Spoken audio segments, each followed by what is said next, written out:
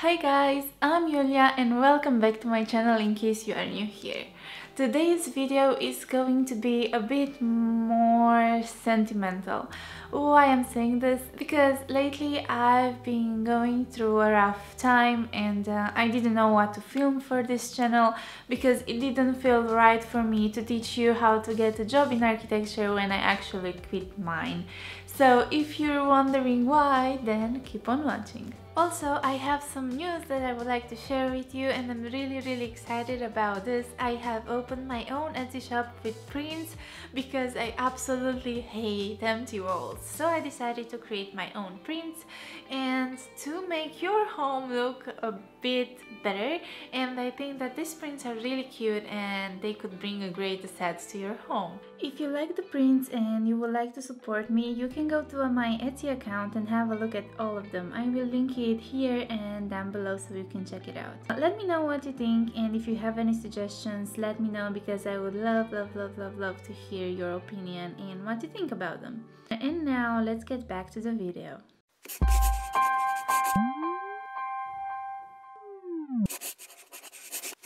So first of all, my job didn't feel right. Have you ever felt like that?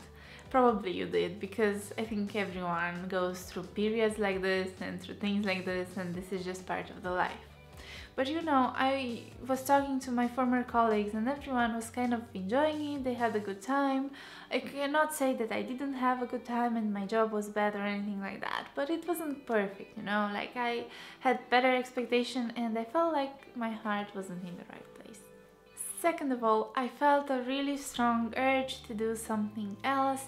I've been into doing animations and into video editing and like coming up with stories and ideas for movies and photography, and I've been really into this. And one day I was just thinking, if I had as much passion for architecture as I have for these two, I think that I would be in a different place right now. And I think I was kind of right. Well, you know, in architecture, for example, I've never ever done anything else or anything more than it was requested or required in university.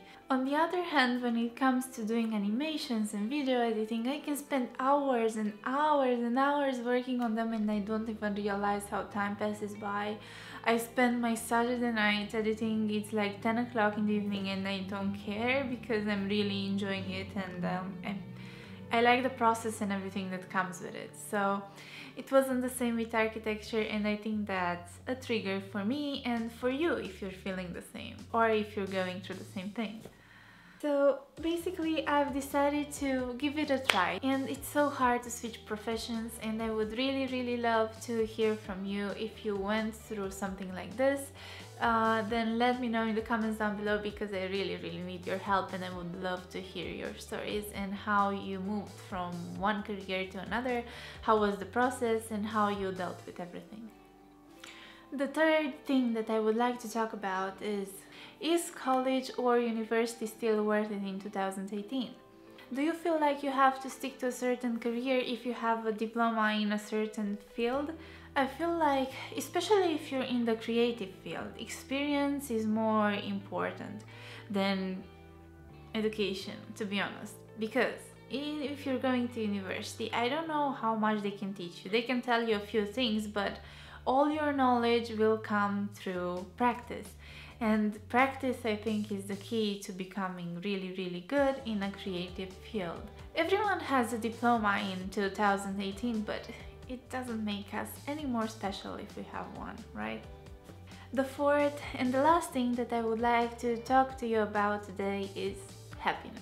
The idea is that this is what I've been trying to do in the past few months, is to find myself and to find what actually makes me happy. Even though during this journey of finding myself, I think I had more downs than ups and I was feeling bad and I wasn't quite that happy, but at least now I feel like I'm reaching the end of the process and I'm feeling better and happier, and I have more confidence in what I want to do and how I want to do it. Something that I've realized is that the idea of a 9-to-5 job is not ideal for me. And I realized that sooner or later I will do something on my own and I will realize something on my own. But something else that I've realized during this period, and I'm just sharing it with you, maybe you don't have to go through this as I did, but I think that this journey of finding yourself is extremely important for every single one of us, and for some of us it can take longer than for others.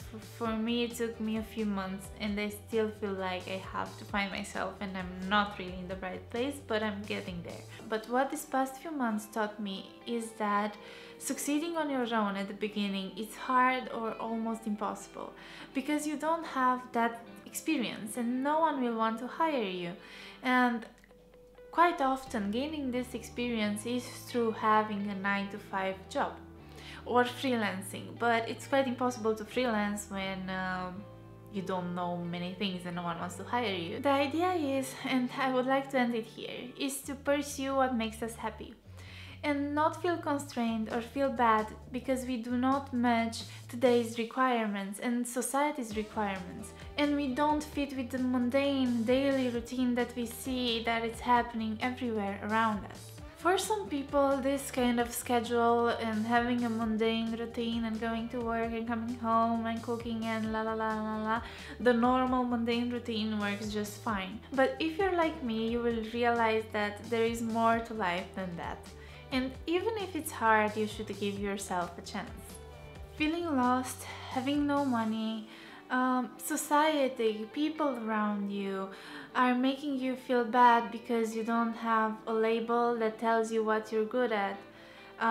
Everything, all of these things are overwhelming and it's tiring. We don't need a label, we don't need anyone to tell us what we're good at. I think that we only have to follow our passion and follow our heart and just find out what makes us happy and fulfilled, and that's the most important thing at the end of the day. And all of these steps are going to be part of us becoming something really big.